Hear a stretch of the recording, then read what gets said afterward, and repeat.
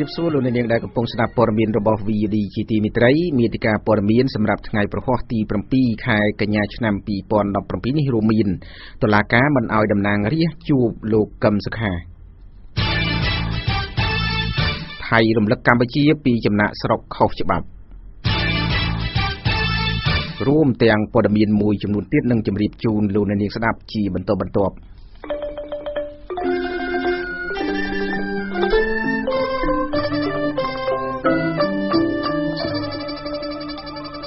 บาลำนักตอนนี้ขยมบันยมสะค้อนโสมจูนปรมีนปุษดาตลาก้ามันอนุญาตเอาดำนางรีขณะปราบประชังโจจูบสู้ศกตกลุกกำสขาในปนตนิเกียตเปียงพลงในสัปดาห์นี้กาลปีไงตีประมุยไข่ขยะชนำปีปอนดับปีดำนางรีขณะปราบประชังจำนวนบุญรูปบันดาลิคัดในสลาดโบงวิธีพนมเพ็งดาวใบสมสู้ศกตกประเทศคณะปะสังครูเชียดลุกกำสขาได้กำปงติดจบคุ้มในมันโดนกายปลายตีปีตีใบตระเปียงพลงขนมไข่ตะบงขมุมขนมลิขัดจอกไงนี่จ่ายกล้ำสืบสู่สลาดโบงวิธีพนมเพ็งลุกกำมรที่ปะได้ไซด์มันเอาดำนางรีจังบุญเนี่ยนุตจุตีดาวสมางค้าสมนมเรื่องระบลุกกำสขากำปงสถัดในขนมจำนัดการสืบสู่หนังสาวชิ้วโปรโมทพอตางนี้หายท่าจ่ายกล้ำมันตวนบานสะสู้จุนเตอเจ้าในลายลูกกำสขาตระบานอายกาอมสลาดโบงวิธีพนมเพ็งสำหรับจอดประกันโดยรัฐบาลได้โดยรัฐบาลได้ท้าบานขบคัดเจียสำงัดจิมมุ้ยนังบริติกบัดเจียกัมพูชีนังบรรจุตะคุมคล้วนในปนตนิเกตะเปียงพล้องจอบปรุมแดนเวียดนามนี่นิยุขอตการไล่ลูกกำสขาคือลูกมุดจันทาบานเสยลูกเฟซบุ๊กระบอบโลกในไงนี่ท้าประเทศคณะปาสังครุจิตเตยบานบรรจุตะคุมคล้วนตะคุมแข็งในขนมบรรทุกปนตนิกีจิมมุ้ยนังเนี่ยตุเสียงเตี้ยนังสถัดในขนมไอสันทานจีเนี่ยตุโลกในนี้สับจิตีมิตรตันนังเรื่องนี้ได้กล่าวปีตัวบานเราใบกาปีกระทรวงยุติธรรมเนี่ยนอมปีรอดสพีหมอกปีคณะปะการอำนาจบานดังท่ารอดสพีนังประชุมเป็นองในได้มสัปดาห์กล่าวเปียป้อนตันนังสมนมเรื่องเมดังน้อมคณะปะประช่างโลกกำสกาโดยท้าเอาตุลากาบรรทอนในตีวิธีหรือกอบอาคณะได้มีปะประช่างรูปนู้กมปงแต่คมคล้วนในปนธนียกีไข่บงขมุมในจวบปรุมได้เวียดนามนูโลกนาสพีบริการบันเทิงรัฐสภาบ้านในดังท้าถ้าบันนี้นั่งประชุมเป็นอังในด้ามสัปดาห์กล่าวเปียปอนสำนำเรืองไม่ดักนอนปะประชังโลกกำสขาได้ตุลากาเจ้าประกันทางขบเจียดโดยการเจ้าระบาดโลกคนไซน์ขนองสันนิษฐานกษัตริย์ไงตีปรปีค่ายกัญญานี้แนะน้อมปีรัฐสภาโมปีคณะปะประเจจนกัมพูชีลูกเชียงวนบ้านทลายทาบรรท้อปีสภาตะตู้บานระบายกาปีกระทรวงยุติธรรมเปียปอนนังกาเจ้าประกันระบอบตลาดกาธาโลกันสขากบฏจิตนุลูกทาคณะกรรมการจันไตรในรัฐสภานังบ้าเกิดประชุมวิสมัญรัฐสภาบรรทอนมวยเนื้อไงที่ดับมวยไข่กัญญาคังมกโดยท่ากูแต่ตกเอาตลาดการบรรทอนจัดการตามดิเตวิธีฉบับหรือกับอาดิเตวิธียืนประชุมไทยจันสำรักหาตายืนป้าดิเตวิธีตลาดการเปียกปอนเงินสมคาหรือออกหายืนเฟื้อตาป้ามันป้าอาศัยแต่เลือคลำซ่าได้ตลาดการงาเมาให้หนึ่งคลำซ่าฉบับได้ยืนบินแบบตรงใดเนเปเนสาปรมีนพี่เยี่ยมสู่ลูกเชียงวุ้นท่าตาสเพียนั่งประชุมดอกอภัยไอกษัตริย์โลกัมสขาบ้านดาริเตมุนนังบรรจุนเตตุลาการกัตโตลูกทาโลกัมสขาประพฤติบารมีแจกสายมันบัดดอกอภัยไอกษัตริย์นุเตโดยลูกทาโยงตามมิตราดับปีในเละคันติกะดำนางเรียนั่งมิตราปลายสับในรัฐธรรมนูญวิวดีมันอาจส่งปฏิกรรมพลิมปีมันไตรคณะปาสังกรุจิตบานเตในไงนี้การปิดไงที่ประมวยค่ายกัญญามาเสมิงกรมสมาจักสภีคณะปาสังกรุจิตบ้านเจงสกได้ทางการทามันอาจตะตัวยกบานเตจมพวกการจับขลุ่นนังการเจ้าประกันโลกัมสขาโดยถ้าไม่ปะประชางรูปนุคือเจียดำนางเรียได้มีอภัยไอกษัตริย์กาเปียโดยมิตราปายซับในรัฐธรรมนูญนึ่งมิตราปรปีในฉบับในปีเล็กคันติกะแจ้งทารอดการเจ้าประกันการจับขลุ่นการขอดขลุ่นหรือคมบันลูกตราแต่รัฐสภาประชุมอนุมัติตามมติพิจารณาคือปีเพียบใบในจำนวนสมาชิกสภาแตงมูลดำใบเลือกอภัยไอกษัตริย์จิมุนซันกรณีนี้ปะประชังจับตกท้าปะกันอำนาจปราบปรามประป้อนตุลาการจีอุปกรณ์นโยบายดำใบถือตกบกมันนิงเลือกสกามจุนร่วมแต่งธนดักนอมระบบคลุน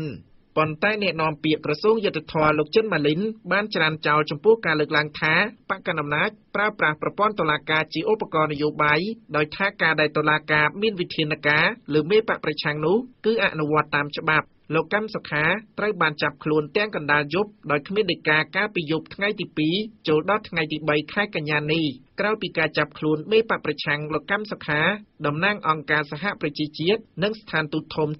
រួមមានអង់គ្លេសអូស្ត្រាលីអាមេរិកនិងសហភាពអឺរ៉ុបរួមទាំងប្រទេសមួយចំនួនទៀតបានសម្ដែងការព្រួយបារម្ភជាខ្លាំងជុំវិញការចាប់ខ្លួនមេបករូបនោះហើយពួកគេជំរុញឲ្យរដ្ឋាភិបាលកម្ពុជាបញ្ឈប់ការគំរាមកំហែងលើគណៈបកប្រឆាំងប៉ុន្តែប្រទេសកុម្មុយនីសចិនបានគាំទ្រចំណាត់ការរបស់រដ្ឋាភិបាលកម្ពុជា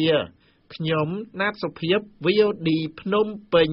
លោកនាងសាជាទីមិត្តនាយករដ្ឋមន្ត្រីថៃលោកប្រយុទ្ធច័ន្ទអូចានិងនាយករដ្ឋមន្ត្រីកម្ពុជាលោកហ៊ុនសែនបានជួបគ្នានៅថ្ងៃនេះនៅវិមានសន្តិភាពក្នុងរាជធានីភ្នំពេញក្នុងជំនួបនោះនាយករដ្ឋមន្ត្រីថៃបានរំលឹកកម្ពុជាឲ្យរៀបចំពលរដ្ឋខ្លួនឲ្យមានភាពស្របច្បាប់មុននឹងអនុញ្ញាតឲ្យទៅធ្វើការនៅលើទូកនេសាទថៃខណៈដែលកម្ពុជាថាខ្លួនបានខិតខំប្រឹងប្រែងករណីនេះច្រើនហើយដើម្បីបញ្ជៀសនៅការកេងប្រវ័ញ្ចកម្លាំងពលកម្មគិរីការបន្ថែមដោយលោកហ៊ុនសេរីវត្តការលើកឡើងនេះនៅខណៈពេលដែលនាយករដ្ឋមន្ត្រីថៃលោកប្រយុទ្ធច័ន្ទអូឆាធ្វើទស្សនកិច្ចផ្លូវរដ្ឋនៅកម្ពុជានៅថ្ងៃទី7កញ្ញានេះបន្ទាប់ពីកិច្ចប្រជុំចង្អៀតគណៈរដ្ឋមន្ត្រីចម្រុះកម្ពុជាថៃលើកទី3នៅក្នុងសន្និសីទកាសែតមួយនៅទីស្តីការគណៈរដ្ឋមន្ត្រីនៅព្រឹកនេះលោកនាយករដ្ឋមន្ត្រីហ៊ុនសែនបានឲ្យដឹងថាកម្ពុជានិងថៃបានពិភាក្សាលើបញ្ហាជួញដូរមនុស្សដោយថាលោកចង់ឲ្យពលរដ្ឋកម្ពុជាទៅធ្វើការនៅក្រៅប្រទេសដោយស្របច្បាប់ដើម្បីជៀសវាងនឹងការកេងប្រវ័ញ្ចនៅកម្លាំងពលកម្មយើងចង់ឲ្យពលកររបស់យើងទាំងអស់ទៅធ្វើការនៅប្រទេសថៃដោយស្របច្បាប់ហើយជៀសវាងការទៅដោយខុសច្បាប់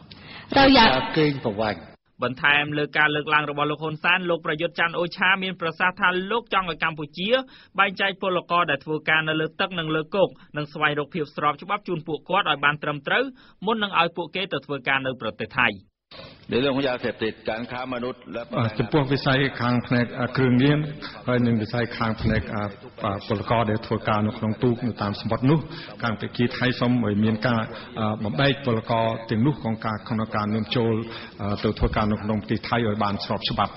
เพื่อจะให้ได้ดูแลได้ดีมากยิ่งขึ้นนะครับក្នុងកិច្ចប្រជុំនៅព្រឹកនេះភាគីកម្ពុជាថៃក៏បានសន្យាថានឹងពង្រឹងទំហំពាណិជ្ជកម្មឲ្យកើនឡើងប្រមាណ $15,000 លានអាមេរិកនៅឆ្នាំបន្ទាប់ក្នុងនោះក៏យល់ព្រមបើកច្រកព្រំដែនបន្ថែមទៀតផងដែរលើពីនេះប្រទេសថៃយល់ព្រមទទួលទិញផលិតផលកសិកម្មពីកម្ពុជាក្នុងពេលដែលស្ថានភាពទីផ្សារកសិកម្មកម្ពុជាជួបការលំបាកក្នុងការទប់ស្កាត់គ្រឿងញៀនកម្ពុជាថៃបានឯកភាពសហការគ្នាទប់ស្កាត់និងរៀបចំឲ្យមានមណ្ឌលស្ដារនីតិសម្បទានៅខេត្តព្រះសីហនុក្នុងការប្រតិបត្តិតាមព្រំដែនវិញកម្ពុជាថៃបានសន្យាថានឹងធ្វើការសង្គ្រោះពិសេសនៅពេលមានគ្រោះធម្មជាតិនៅតាមព្រំដែនផងដែរគួររំលឹកផងដែរថារដ្ឋាភិបាលថៃកាលពីខែកក្កដាកន្លងទៅដើម្បីបញ្ជៀសការបណ្តេញចេញពីប្រទេសខ្លួនថៃបានសម្រេចទុកពេល15ថ្ងៃឲ្យពលករខ្មែរនិងរដ្ឋាភិបាលកម្ពុជាដោះស្រាយបញ្ហាពលករចំណាក់ស្រុកខុសច្បាប់នេះឲ្យបានរួចរាល់បើតាមរបាយការណ៍របស់ក្រសួងកាងារឆ្នាំ2016ពលករចំណាក់ស្រុកកម្ពុជាដែលទៅធ្វើការនៅឯប្រទេសថៃមានចំនួនជាង1លាននាក់ខ្ញុំហ៊ុនសេរីវត្តVOD ភ្នំពេញបាទលោកនាងសាជាទីមិត្តរីក្រោយមានការចាប់ខ្លួនមេបកប្រឆាំងលោកកឹមសុខាបកកណ្ដាលអំណាចបានបន្តគម្រាមថាគណៈបកប្រឆាំងអាចនឹងរំលាយចោលមុនពេលបោះឆ្នោតតាមច្បាប់គណៈបកនយោបាយថ្មីបើមិនរុះរើក្បាលម៉ាស៊ីនដឹកនាំក៏ប៉ុន្តែបកប្រឆាំងបានចេញលិខិតចំហមួយអំពីវិនិយោគឲ្យសហគមន៍អន្តរជាតិជួយជំរុញស្ថានភាពនយោបាយនៅកម្ពុជាឲ្យវិលមករកស្ថានភាពដើមវិញដោយថានឹងបានថ្កោលទោសចំណាត់ការចាប់ខ្លួនលោកកឹមសុខាលោកខុតសុគន្ធរាយការណ៍បន្ថែមគណៈបកប្រឆាំងអំពាវនាវឲ្យសហគមន៍ជាតិនិងអន្តរជាតិជួយជំរុញស្ថានភាពនយោបាយនៅប្រទេសកម្ពុជាវិលទៅរកស្ថានភាពដើមវិញខណៈមានការចាប់ខ្លួនមេបកប្រឆាំងលោកកឹមសុខាហើយថាស្ថានភាពនយោបាយកំពុងតែតានតឹងខ្លាំងក្នុងសេចក្តីថ្លែងការណ៍ចុះថ្ងៃទី6ខែកញ្ញាឆ្នាំ2017ក្រុមសមាជិកសភាគណៈបកសង្គ្រោះជាតិបានចាត់ទុកថាការប្រើប្រាស់ប្រព័ន្ធតុលាការជាឧបករណ៍នយោបាយធ្វើទុកបុកម្នេញមកលើសកម្មជនរួមទាំងថ្នាក់ដឹកនាំរបស់ខ្លួននោះធ្វើឲ្យស្ថានភាពនយោបាយកាន់តែតានតឹងនិងធ្វើឲ្យការបោះឆ្នោតឆ្នាំ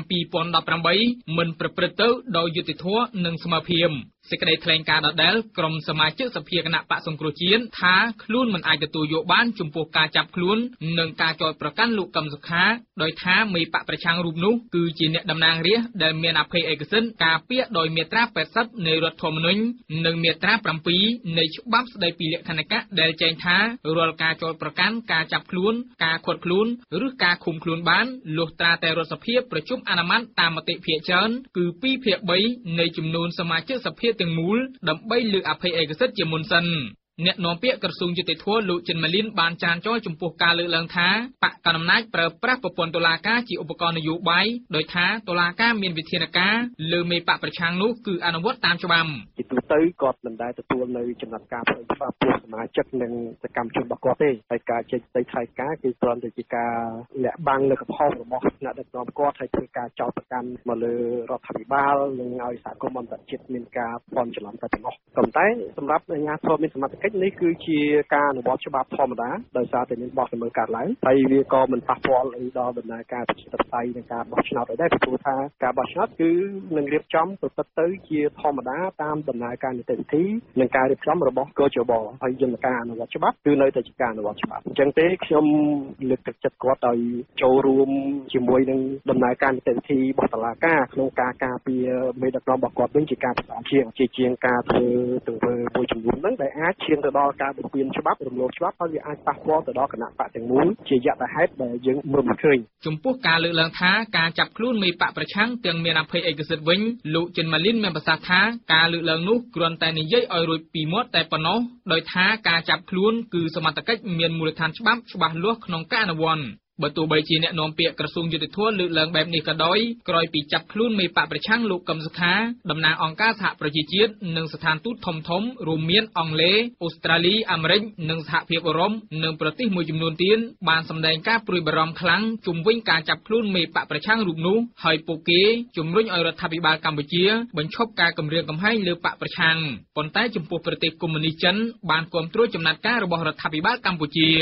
មេបកប្រឆាំងលោកកឹមសុខាត្រូវអធិការអមសាលាដំបងរាជធានីភ្នំពេញបានសម្រេចចោទប្រកាន់ថាបានខុបខិតជាសំណាញ់ជាមួយបរទេសក្បត់ជាតិកម្ពុជាខណៈមេបកប្រឆាំងរូបនេះកំពុងជាប់ឃុំនៅពន្ធនាគារត្រពាំង ថ្លុងខេត្តត្បូងឃ្មុំជាប់ព្រំដែនប្រទេសវៀតណាមខ្ញុំខុតសុគន្ធ VOD ភ្នំពេញ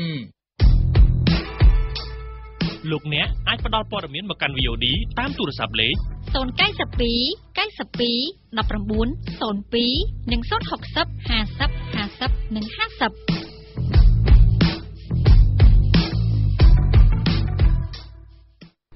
បាទលោកនាងសាជាទីមេត្រីមន្ត្រីជាន់ខ្ពស់គណៈកម្មាធិការជ្រៀបចំការបោះឆ្នោតក៏ជបឲ្យដឹងថារយៈពេល6ថ្ងៃនេះមានពលរដ្ឋជិត 40,000 នាក់បានទៅចុះឈ្មោះបោះឆ្នោត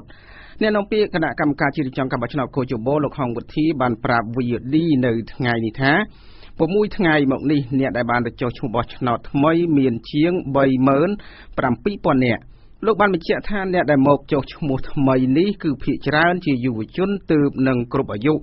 និងពលរដ្ឋដែលកន្លងទៅមិនបានមកចុះឈ្មោះបោះឆ្នោតចំណែកឯពលករចំណាក់ស្រុកអ្នកនាំពាក្យនោះថាអះអាងថាមិនទាន់ដឹងចំនួនពិតប្រាកដនៅឡើយទេលោកក៏បានអំពាវនាវឲ្យពលរដ្ឋខ្មែរនៅក្នុងស្រុកនិងនៅក្រៅប្រទេសមកចុះឈ្មោះឲ្យបានគ្រប់គ្នាផងដែរបាទលោកនាងស្ដាប់ជាទីមេត្រីអ្នកវិភាគមួយចំនួនលើកឡើងប្រហាក់ប្រហែលគ្នាថាបកប្រឆាំងទំនងជាមិនត្រូវបានបកកណ្ដាលអំណាចរំលាយចោលមុនការបោះឆ្នោតមកដល់ដោយការគម្រាមនោះទេដោយថាកម្ពុជាជាប់កាតព្វកិច្ចគោរពលទ្ធិប្រជាធិបតេយ្យតាមកិច្ចព្រមព្រៀងនានាជាមួយនឹងអង្គការសហប្រជាជាតិក្រោយពីប្រធានគណៈបក្សសង្គ្រោះជាតិលោកកឹមសុខាត្រូវបានរដ្ឋាភិបាលចាប់ខ្លួនសារនយោបាយជាច្រើនបានគម្រាមថាបកប្រឆាំងមួយនេះអាចនឹងត្រូវរំលាយចោលតាមរយៈអំណាចតុលាការបើមិនរុះរើមេដឹកនាំថ្មីអ្នកវិភាគនយោបាយលោកបណ្ឌិតឡាវម៉ាំងហៃវិភាគថាបកប្រជាជនទំនងជាមិនជ្រើសរើសយកយន្តការទៅរំលាយគណៈបកប្រឆាំងដោយការគម្រាមនោះទេដោយលោកថាបកកណ្ដាលអំណាចទំនងជាដឹងមុនថាការទៅរំលាយគណៈបកប្រឆាំងគ្មានផលចំណេញដល់ខ្លួនឡើយគណៈដែលសហគមន៍អន្តរជាតិកំពុងតែឃ្លាំមើលពីដំណើរការវិវត្តនៃលទ្ធិប្រជាធិបតេយ្យនៅកម្ពុជានោះលោកឡាវម៉ាំងហៃវិភាគទៀតថាកម្ដៅនយោបាយនៅពេលនេះបកកណ្ដាលអំណាចកំពុងតែប្រើយុទ្ធសាស្ត្របន្តពង្រឹងអំណាចតាមលំនាំប្រទេសកុម្មុយនីសនិយម កម្មករកម្មការិនីនៅរោងចក្រប្រមាណជា40នាក់នៅក្នុងសួននេសាទកម្មការណានិយារាជធានីភ្នំពេញបានដួលសន្លប់ជាបន្តបន្ទាប់នៅព្រឹកថ្ងៃទី7ខែកញ្ញាឆ្នាំ2017នេះបើតាមរបាយការណ៍ពីអាជ្ញាធរអធិការនគរបាលខណ្ឌពោធិ៍សែនជ័យលោកយឹមសាវ៉ាន់សារ៉ាន់ឲ្យ VOD ដឹងថាករណីដួលសន្លប់នេះដោយសង្ស័យបណ្ដាលមកពីកម្មករកម្មការិនីមានកម្លាំងខ្សោយពេកក៏ប៉ុន្តែលោកថាស្ថានភាពជំងឺរបស់ពួកគេមិនធ្ងន់ធ្ងរប៉ុន្មានទេកម្មការិនីនៅរោងចក្រនេះម្នាក់គឺកញ្ញាសុកនីអាយុ21ឆ្នាំបាននិយាយថាចំពោះករណីកម្មករដួលសន្លប់នេះអ្នកខ្លះថាមកពីពួកគាត់នឿយហត់គ្មានកម្លាំងធ្វើការនិងខ្លះទៀតឆក់ខ្សែភ្លើងអាជ្ញាធរបានឲ្យដឹងបន្ថែមថាក្រោយពីដួលសន្លប់កម្មករកម្មការិនីនៅរោងចក្រត្រូវបានគេបញ្ជូនទៅសង្គ្រោះនៅមន្ទីរពេទ្យក្បែរនោះដូចជាមន្ទីរពេទ្យមូលមិត្តនិងមន្ទីរពេទ្យមេត្រីបើតាមរបាយការណ៍ការដួលសន្លប់ទ្រង់ទ្រាយធំគឺច្រើនកើតឡើងជាទូទៅដោយសារតែបញ្ហាកង្វះអាហារូបត្ថម្ភកង្វះឈាមផិតភ័យ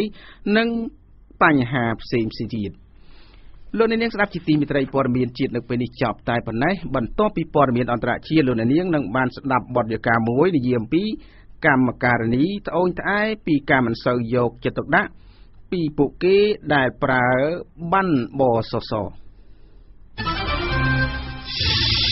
VOD ព័ត៌មានឯករាជ្យព័ត៌មានអន្តរជាតិនៅពេលនេះជម្រាបជូនដោយលោកសូជ័យឧត្តមលោកអ្នកនាងស្ដាប់ជាទីមេត្រីសម្រាប់ព័ត៌មានអន្តរជាតិនៅល្ងាចថ្ងៃនេះជាដំបូងនេះយើងតាមដានមើលស្ថានភាពសិទ្ធិមនុស្សនៅក្នុងប្រទេសភូមាពាក់ព័ន្ធនឹងអំពើហិង្សាលើជនជាតិរ៉ូហិញ៉ា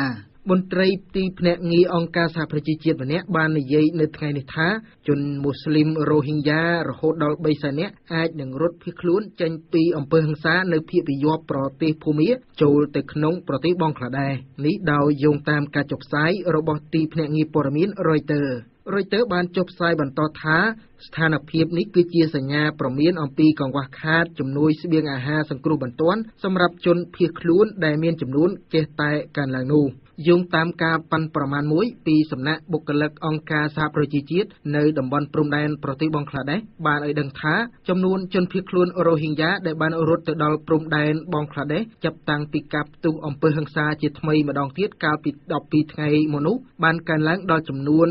146,000 នាក់ហើយគេពិបាកប៉ាន់ស្មានអំពីចំនួនជាក់លាក់នៃជនភៀសខ្លួនរ៉ូហិញ៉ាដោយសារតែចលាចលខណៈដែលជនជាតិរ៉ូហិញ៉ាបានរត់ភៀសខ្លួនចេញពីប្រតិបត្តិការរបស់យោធាភូមាទោះជាយ៉ាងណាក្រមមន្ត្រីអង្គការសហប្រជាជាតិបានតម្លើងការប៉ាន់ប្រមាណរបស់ពួកគេអំពីចំនួនជនភៀសខ្លួនពីចំនួន 12,000 នាក់ទៅដល់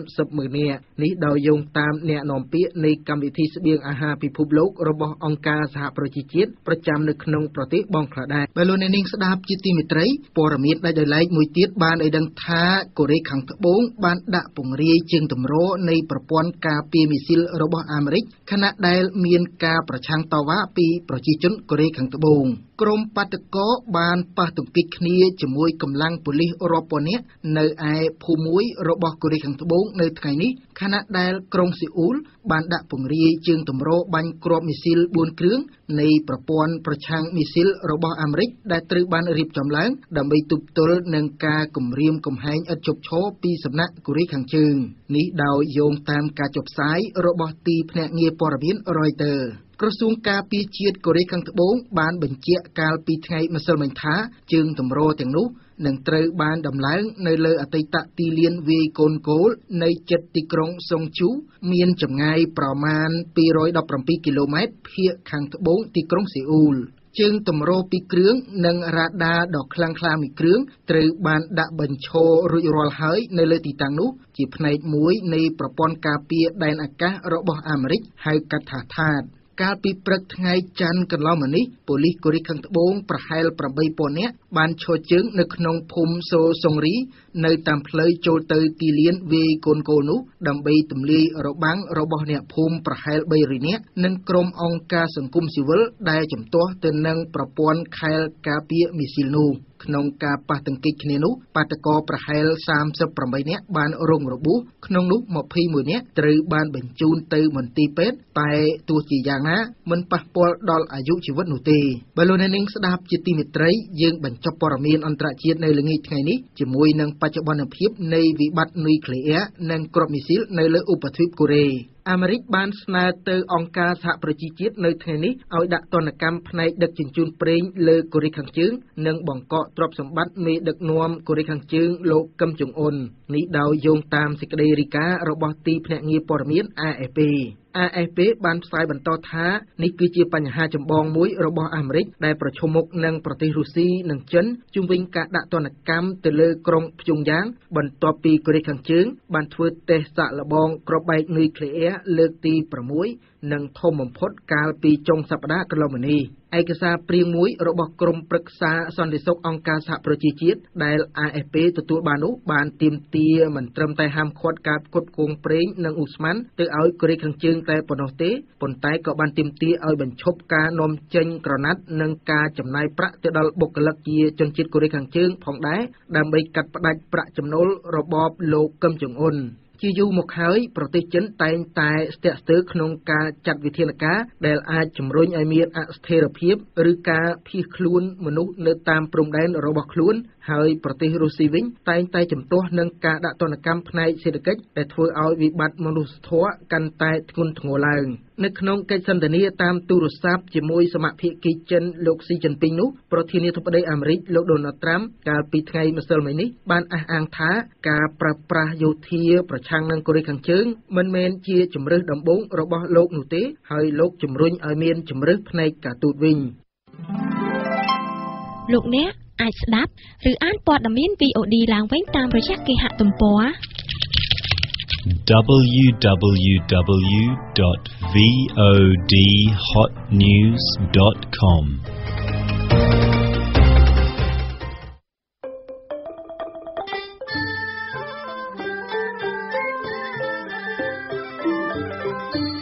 បទយកការបាទលោកអ្នកស្ដាប់ជាទីមេត្រីបច្ចុប្បន្នរដ្ឋាភិបាលបានប្រកាសកម្មការនីបង់លុយដើម្បីទទួលបានប័ណ្ណធានារ៉ាប់រងផ្នែកសុខភាពនិងគ្រោះថ្នាក់ការងារពីស្ថាប័នរដ្ឋក៏ប៉ុន្តែកម្មការនីនៅតាមរោងចក្រមួយចំនួនក្នុងរាជធានីភ្នំពេញបានត្អូញត្អែថាមន្ទីរពេទ្យដែលបានចុះកិច្ចសន្យាជាមួយនឹងស្ថាប័នរដ្ឋនេះមិនសូវយកចិត្តទុកដាក់ពួកគេពេលទៅរកសេវាព្យាបាលជំងឺឡើយកញ្ញាខណ្ឌលក្ខណៈរៀបរៀងបទយកការជូនខ្ញុំទៅដល់ម៉ោង5តែទៅដល់ពេទ្យថាចាំម៉ោង7យប់មិនឲ្យតាមញ៉ាំដល់តែពេលយើងអត់ទេអត់មានឲ្យទេអត់មានអីទាំងអស់ដល់ថាឯងម៉ោងម៉ានហ្នឹងម៉ោង8បងឯងទៅសួរពេទ្យមើលដល់ទៅសួរពេទ្យគាត់ថាកន្លែងខ្ញុំទៅសួរហ្នឹងពេទ្យគេបិទទ្វារហើយអត់មានមនុស្សទេឯងខ្ញុំទៅរោមនុស្សអត់ឃើញទេដល់តែពេលទៅសួរគេទៀតគេអត់មាត់ទៀតទាល់តែម៉ោង7ព្រឹកបានគេឲ្យថ្នាំម៉ោង7ព្រឹកគាត់ទៅរោម្ដងទៀតអត់ជួបទេគេថាពេទ្យនេះជាការរៀបរាប់ពីទុក្ខលំបាកខ្លះៗរបស់កម្មការនីរោងចក្រម្នាក់នៅពេលដែលគាត់ទៅព្យាបាលជំងឺដោយប្រើប័ណ្ណរបបសន្តិសុខសង្គមមានសម្បុរខ្មៅស្រអែមសក់ក្រឡឹងកស្ត្រីវ័យជាង30ឆ្នាំរូបនេះនិយាយថាការដែលមានប័ណ្ណរបបសន្តិសុខសង្គមនេះវាជារឿងល្អនៅពេលដែលទៅព្យាបាលជំងឺគឺមិនអស់លុយទេប៉ុន្តែការមិនអស់លុយនេះបានធ្វើឲ្យគាត់ជួបការលំបាកដោយសារគ្រូពេទ្យមិនសូវយកចិត្តទុកដាក់សម្រាលនឹងឲ្យអត់បានត្រឹមត្រូវគាត់ថាប្តីខ្ញុំថាអ្នកគ្រូពេទ្យពុនខ្ញុំគាត់ខូចកូនក្នុងពុះហើយអញ្ចឹងដល់គាត់ថាអញ្ចឹងទៅតាមអញ្ចឹងនៅចាំនឹងសិនចាំរហូតអត់មានឲ្យថ្នាំអីថាចាំម៉ោង7ល្ងាចបានឲ្យថ្នាំដល់ថាម៉ោង7ល្ងាចថាឲ្យថ្នាំទៀតអត់ទៀតគាត់ទៅសួរគេរហូតតម៉ោងប្រហែលជិត10ទៀតថាអត់ទេចាំស្អែកម៉ោង7ព្រឹកបានគេឲ្យថ្នាំលេបហើយខ្ញុំនៅពេទ្យនឹងឡើងមកយប់ហើយអត់មានកន្លែងសម្រាប់នៅកណ្ដាលវាលស្ត្រីរូបនេះបានរៀបរាប់ទៀតថាគាត់ចង់ឲ្យខាងបេឡាជាតិរបបសន្តិសុខសង្គមឬហៅថាបសសចុះទៅពិនិត្យនៅតាមមន្ទីរពេទ្យនីមួយៗដែលបានចុះកិច្ចសន្យាជាមួយបេឡាជាតិរបបសន្តិសុខសង្គមដើម្បីតាមដានថាគ្រូពេទ្យយកចិត្តទុកដាក់លើកម្មករឬអត់គេមើលអីដិតដល់អីយ៉ាងណាលេងទៅចាំតិចហ្នឹងចេះបើ សិនយូរថ្ងៃទៅចុកធ្លាក់ឈាមបងដឹងអាម៉េចមកទេថ្ងៃនោះបើចាំតិចយ៉ាងរហូតគាត់ចង់ឲ្យគាត់ជួយតម្រួលថាកម្មករទៅឲ្យយកចិត្តទុកដាក់អញ្ចឹងណាលេងទុកចោលរហូតទាល់តែគ្នាទៅសួរនិយាយមួយម៉ាត់ពីរម៉ាត់បើពេលខ្លះល្អនិយាយស្រួលពេលខ្លះល្អស្ដីឲ្យទៀតស្ដីឲ្យថាតាប្រាប់ចាំតិចហ្នឹងមកសួររហូតថាឲ្យអញ្ចឹងស្ដីឲ្យខ្ញុំឲ្យស្ដីឲ្យគ្រូសាខ្ញុំអញ្ចឹងគាត់អ្នកទៅសួរបាត់អីខ្ញុំនៅដេកអាមុខបន្ទប់គេហ្នឹងអាកន្លែងមុខពេទ្យគេដាក់ប៉ៅអ៊ីមួយអីដេកពេទ្យកាឡាម៉ែតមិនមែនតែកម្មការនីម្នាក់នេះទេដែលនិយាយបែបនេះគឺមានកម្មការនីនៅតាមរោងចក្រមួយចំនួនទៀតក៏បានលើកឡើងដូចគ្នាដែរពីបញ្ហាដែលពួកគេជួបប្រទះនៅពេលទៅព្យាបាលជំងឺនៅមន្ទីរពេទ្យថាគ្រូពេទ្យមិនសូវយកចិត្តទុកដាក់សម្បល់សរាងតូចទឹកមុខញញឹមដើរចេញពីរោងចក្រតម្រង់ទៅបន្ទប់ជួលបន្ទាប់ចេញពីធ្វើការនៅម៉ោង 11 ថ្ងៃត្រង់នៅម្ដុំផ្សារហៃលីកម្មការនីរដ្ឋសុផៃបានលើកឡើងប្រហាក់ប្រហែលគ្នាថាពេលដែលនាងទៅព្យាបាលជំងឺដោយប្រើបានបសសនេះគឺគ្រូពេទ្យមិនសូវយកចិត្តទុកដាក់នាងទេដោយសារតែលុយបសសបង់ទៅមន្ទីរពេទ្យនោះតិចពេកលោកគ្រូខ្ញុំចង់ឆ្លើយអេកូមើលចិត្តហ៊ីកេះអញ្ចឹងហ៎បងតែពេលទៅពេទ្យគាត់ថាចេះលុយក្នុងបងក្នុងមួយខែបងឲ្យតែ14000 24,000ទេក្នុងនេះហ្នឹងអត់បាច់អេកូបានទេគេនិយាយអញ្ចឹងហ៎បងពេលលោកសង្ឃហ្នឹងខ្ញុំទៅកថាំងលុយហ្នឹងអត់គ្រប់ទេបើអេកូអត់គ្រប់លុយហ្នឹងទេអញ្ចឹងថាំងលោកគ្រូធម្មតាជាទូទៅអ្នកប្រើបានបសសងគេច្រើនទៅគឺតម្រូវឲ្យលុយគ្រប់បានអាចពិនិត្យអេកូបានមែនគាត់ថាពេទ្យចិត្តយកយល់ហើយតែពេទ្យលុយហ្នឹងអត់គ្រប់ទេកម្មការនីរូបនេះនិយាយទៀតថាកន្លងមកនាងធ្លាប់តែលើអ្នកធ្វើការនិយាយតគ្នាដោយអ្នកខ្លះថាឈប់ទៅពេទ្យដែលប្រើបានបសសទៀតហើយដោយពួកគេសុខចិត្តទៅពេទ្យឯកជនដោយបង់ថ្លៃខ្លួនឯងវិញបើទោះបីអស់លុយក៏ពិតមែនប៉ុន្តែសេវារបស់គេគឺល្អគេកាត់លុយខ្ញុំរាល់តែខែដល់ពេលខ្ញុំទៅម្ដងមួយខែហ្នឹងគេអត់មើលយកចិត្តទុកដាក់អីចឹងណាបងអញ្ចឹងវាអារម្មណ៍ថាដូចជាមកពេទ្យហ្នឹងដូចជារៀងយូរតាំងតែងអីការងារហ្នឹងហើយដល់ពេលអញ្ចឹងចង់មកពេទ្យអស់លុយវិញដែរប៉ុន្តែគិតថាយើងកម្មករយើងបង់លុយរាល់ខែហើយយើងត្រូវប្រើសេវាហ្នឹងទៀតទៅមិនបាច់ទេចាំមកមើលពេទ្យអស់លុយទៀតទេខ្ញុំគិតថាអញ្ចឹងបងមិនចេះទៅពេទ្យហ្នឹងកំពុងដើរសម្ដៅទៅផ្សារដើម្បីទិញម្ហូបបន្ទាប់ចេញពីធ្វើការនៅម៉ោងជាង 6 ល្ងាចនៅម្ដុំផ្លូវវែងស្រីអ្នកស្រីចន្ទធានិយាយថាអ្នកស្រីមានទម្ងន់ជាង 5 ខែហើយពេលដែលគាត់ទៅពិនិត្យផ្ទៃពោះនៅមន្ទីរពេទ្យមួយក្នុងរាជធានីភ្នំពេញដែលប្រើបានបសសនេះគឺគ្រូពេទ្យឲ្យតែថ្នាំជាតិដែកមកអ្នកស្រីតែមួយមុខទេហើយបើចង់ទិញថ្នាំផ្សេងត្រូវចំណាយលុយខ្លួនឯងចាប៉ុន្តែបើខ្ញុំទៅពេទ្យនោះខ្ញុំទៅម្ដងណាក៏អស់លុយទៅម្ដងណាក៏អស់លុយតែគេប្រាប់យើងដែរគេថាកាពិតក្តាស់គេបានបសហ្នឹងចេញមកមានតែថ្នាំជាតិដែកតែមួយមុខទេតែបើយើងចង់ទិញថ្នាំជំនួយអីអាហ្នឹងយើងទិញអស់លុយខ្លួនយើងអញ្ចឹងទៅម្ដងអស់ 30,000 អញ្ចឹងទៅបើយើងទៅយកតែថ្នាំជាតិដែកអត់អស់លុយតែបើយើងចាក់ថ្នាំជំនួយកូនអស់ 10,000 រក្សាគួរស្ត្រីរូបនេះរៀបរាប់ទៀតថាដំបូងឡើយអ្នកស្រីគិតថាចង់ទៅសម្រាលកូននៅមន្ទីរពេទ្យដែលប្រើបានបសសដោយសារទៅពេទ្យនេះមិនអស់លុយប៉ុន្តែបន្ទាប់ពីឮអ្នកនៅកន្លែងធ្វើការនិយាយតគ្នាមកអ្នកស្រីក៏សម្រេចចិត្តថាមិនទៅវិញហើយទៅពេទ្យឯកជនហ្នឹងមកខ្ញុំមិនដឹងដែរព្រោះបងខ្ញុំគាត់ថាគេទៅឆ្លងទន្លេមុនគេអត់យកចិត្តទុកដាក់យើងអញ្ចឹងតែពេលអញ្ចឹងចេះតែខ្លាចអញ្ចឹងទៅបើយើងទៅកន្លែងអស់លុយអញ្ចឹងគេយកចិត្តទុកដាក់យើងព្រោះអីខ្ញុំគាត់ទៅឆ្លងទន្លេហើយដែរហើយណាមួយបងខ្ញុំគិតថាទៅឆ្លងទន្លេនៅនោះដែរប៉ុន្តែដល់ពេលគេនិយាយអញ្ចឹងខ្ញុំភ័យដែរអត់ហ៊ានទៅកាលពីថ្ងៃទី20ខែសីហាឆ្នាំ2017លោកនាយករដ្ឋមន្ត្រីហ៊ុនសែនបានប្រកាសថាចាប់ពីខែមករាឆ្នាំ2018ធ្វើការក្រុមហ៊ុនត្រូវទទួលខុសត្រូវបង់ថ្លៃសេវាគាំពារសុខភាពឲ្យកម្មករ 100%មកដល់ថ្ងៃទី1ខែកញ្ញាឆ្នាំ2017ក្រសួងការងារក៏បានចេញសេចក្តីប្រកាសព័ត៌មានថាបេឡាជាតិរបបសន្តិសុខសង្គមនៃក្រសួងការងារបណ្ដុះបណ្ដាលវិជ្ជាជីវៈបានចុះកិច្ចព្រមព្រៀងជាមួយមូលដ្ឋានសុខាភិបាលជាង 1000 កន្លែងគឺមានមន្ទីរពេទ្យជាតិមន្ទីរពេទ្យបង្អែកខេត្តស្រុកនិងមណ្ឌលសុខភាពនិងមូលដ្ឋានឯកជនចំនួន11កន្លែងដើម្បីផ្ដល់សេវាដល់កម្មករនិយោជិកទូទាំងប្រទេសប្រធានសហជីពមូលដ្ឋានប្រចាំរោងចក្រមួយក្នុងរាជធានីភ្នំពេញអ្នកស្រីអ៊ុងច័ន្ទធឿនមានប្រសាសន៍ថាកន្លងមកកម្មករកម្មការិនីមានការត្រេកអរខ្លាំងនៅពេលមានបានបសសនេះដែលគិតថា វាជារឿងល្អសម្រាប់ពួកគេប៉ុន្តែលទ្ធផលមិនដូចពួកគេគិតឡើយអ្នកស្រីបន្តថាកម្មការនីដែលបានទៅព្យាបាលដោយប្រើប័ណ្ណបសសដែលចេញដោយបេឡាជាតិរបបសន្តិសុខសង្គមនេះភាគច្រើនពេលទៅព្យាបាលគ្រូពេទ្យមិនសូវយកចិត្តទុកដាក់ទេ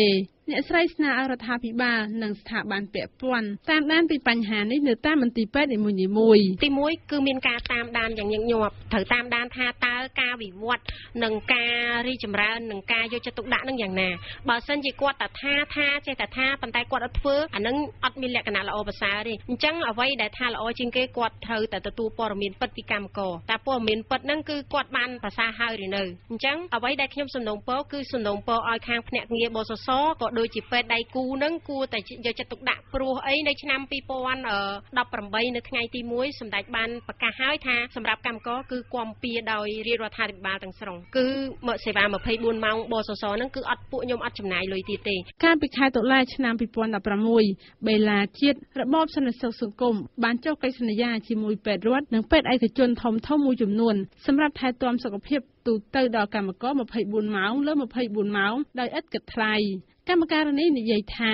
ជារៀងរាល់ខែខាងរោងចក្របានកាត់លុយនៅក្នុងប្រាក់ខែរបស់គាត់ចំនួន 13,000 រៀលដើម្បីបង់ឲ្យបេឡាជាតិរបបសន្តិសុខសង្គមពួកគេស្នើឲ្យបេឡាជាតិរបបសន្តិសុខសង្គមនិងស្ថាប័នពាក់ព័ន្ធធ្វើការដោះស្រាយបញ្ហាទាំងនេះជាពិសេសចុះពិនិត្យមើលនៅតាមមន្ទីរពេទ្យដែលបេឡាជាតិរបបសន្តិសុខសង្គមបានចុះកិច្ចព្រមព្រៀងជាមួយគាត់ចង់ផ្ដាំទៅខាងក្រសួងដូចជាអ្នកធំអីហ្នឹងឲ្យគាត់ជួយដោះស្រាយខាងកម្មករអញ្ចឹងណាគេថាទៅឲ្យគេយកចិត្តទុកដាក់ទៅកុំឲ្យចាំតិចហ្នឹងវាយូរប េឡាជាតិរបបសន្តិសុខសង្គមនេះកើតឡើងនៅឆ្នាំ2007ហើយបានដាក់ឲ្យអនុវត្តនៅឆ្នាំ2018បើគិតចាប់ពីឆ្នាំ2008រហូតមកដល់ខែ11ឆ្នាំ2016បសសបានចុះបញ្ជីរោងចក្រក្រុមហ៊ុនសហគ្រាសគ្រឹះស្ថានជាង 8,000 ដែលមានកម្មករនិយោជិតជាង 1 លាននាក់ដើម្បីជួយទំនើបបំរុងពេលកម្មករមានគ្រោះថ្នាក់ការងារខ្ញុំលក្ខណៈ VOD ភ្នំពេញ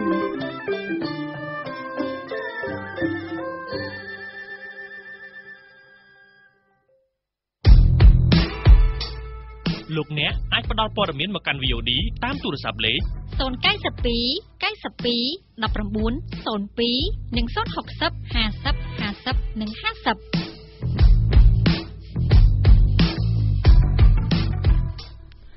បាទលោកនាងស្ដាប់ជាទីមេត្រីមុននឹងបញ្ចប់ព័ត៌មាននៅថ្ងៃនេះខ្ញុំបាទសូមសង្ខេបព័ត៌មានឡើងវិញ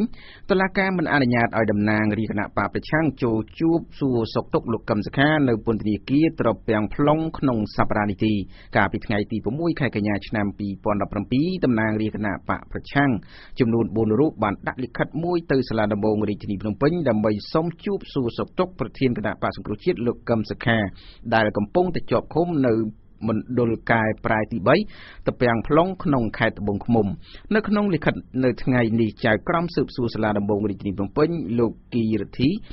បដិសេធមិនអោយតំណាងរាស្ត្រទាំង4នាក់នោះចូលជួបទីដោយសំអាងថាសំណុំរឿងរបស់លោកកឹមសុខាកំពុងស្ថិតនៅក្នុងចំណាត់ការស៊ើបសួរនិងស្រាវជ្រាវប្រមូលភស្តុតាងនានាហើយថាចៅក្រមមិនទាន់បានសាកសួរជនត្រូវចោទនៅឡើយលោកកឹមសុខាត្រូវបានអាយកាអមសាលាដំបងរាជធានីភ្នំពេញសម្រាប់ចោទប្រកាន់ដោយរដ្ឋាភិបាលដែរពីបទក្បត់ជាតិនិងឃុំខ្លួននៅពន្ធនាគារត្រពាំង plong ជាប់ព្រំដែនវៀតណាមនាយករដ្ឋការឡាយលោកកឹមសុខាគឺលោកមុតចន្ទថាបានសរសេរនៅលើ Facebook ថាលោកកឹមសុខានៅថ្ងៃនេះត្រូវបានបញ្ជូនទៅឃុំឃាំងនៅបន្ទប់ពន្ធនាគារជាមួយនឹងអ្នកទោសផ្សេងទៀតស្ថិតនៅក្នុងសម្លៀកបំពាក់ជាអ្នកទោសក្រោយពីទទួលបានរបាយការណ៍ពីក្រសួងយុតិធម៌អ្នកនាំពាក្យរដ្ឋសភាមកពីគណៈបកប្រជាជនកម្ពុជាបានឲ្យដឹងថារដ្ឋសភានឹងបើកកិច្ចប្រជុំពេញអង្គនៅដើមសប្តាហ៍ក្រោយពាក់ព័ន្ធទៅនឹងសំណុំរឿងមេដឹកនាំគណៈបកប្រឆាំងលោកកឹមសុខាដោយថាគួរឲ្យតុលាការបន្តនីតិវិធីឬក៏ផ្អាកគណៈដែលមានបកប្រឆាំងរូបនោះកំពុងតែឃុំខ្លួនលោកនាងស្ដាប់ជាទីមេត្រីព័ត៌មានដាច់ដライមួយទៀតឲ្យដឹងថានាយរដ្ឋមន្ត្រីថៃលោកប្រយុទ្ធច័ន្ទអូចានិងនាយរដ្ឋមន្ត្រីកម្ពុជាលោកហ៊ុនសែន នៅថ្ងៃនេះបានជួបគ្នានៅឯវិមានសន្តិភាពក្នុងរាជធានីភ្នំពេញនៅក្នុងជំនុំនោះនាយករដ្ឋមន្ត្រីថៃបានប្រាប់កម្ពុជាឲ្យរៀបចំពលរដ្ឋរបស់ខ្លួនឲ្យមានភាពស្របច្បាប់មុននឹងអនុញ្ញាតឲ្យទៅធ្វើការនៅលើទូកនេសាទថៃខណៈដែលកម្ពុជាថាខ្លួនបានខិតខំច្រើនលើកករណីនេះដើម្បីបញ្ជៀសនៅការកេងប្រវ័ញ្ចកម្លាំងពលកម្មមួយវិញទៀតឲ្យដឹងថាក្រោយពីការចាប់ខ្លួនមេបកប្រឆាំងលោកកឹមសុខាបកកណ្ដាលអំណាចបានបន្តគំរាមបកប្រឆាំងថាអាចនឹងរំលាយចោលមុនការបោះឆ្នោតតាមច្បាប់គណៈបកនយោបាយថ្មីបើមិនរុះរើក្បាលម៉ាស៊ីនដឹកនាំថ្មីនោះក៏ប៉ុន្តែបកប្រឆាំងបានចេញលិខិតចំហមួយអំពីវិនិយោគឲ្យសហគមន៍អន្តរជាតិជួយជំរុញស្ថានភាពនយោបាយនៅកម្ពុជាឲ្យវិលទៅរកស្ថានភាពដើមវិញដោយកោតទោសថាចំណាត់ការចាប់ខ្លួនលោកកឹមសុខាជាការរំលោភរដ្ឋធម្មនុញ្ញទាក់ទិននឹងករណីនេះអ្នកវិភាគបានអះអាងថាគណៈបកប្រជាជនកម្ពុជាទំនងជាមិននឹងរំលាយគណៈបកសង្គ្រោះជាតិទីដោយផ្អែកទៅតាមកិច្ចព្រមព្រៀងនានាជាមួយអង្គការសហប្រជាជាតិស្តីពីការជំរុញយន្តការប្រជាធិបតេយ្យនិងមាត្រា78នៃរដ្ឋធម្មនុញ្ញដែលបានចែងថាសភាត្រូវមានសមាជិកតំណាងរាស្ត្រយ៉ាងតិច120នាក់អ្នកវិភាគអះអាងថាបើសិនជារដ្ឋាភិបាលរំលាយគណៈបកប្រឆាំងមានន័យថាតំណាងរាស្ត្រគណៈបកប្រឆាំង55រូបត្រូវបានបាត់បង់ហើយសភាមានតែ68នាក់លោកថាសភាខុសច្បាប់ហើយរដ្ឋាភិបាលនៅពេលនោះក៏ជារដ្ឋាភិបាលខុសច្បាប់ដែរ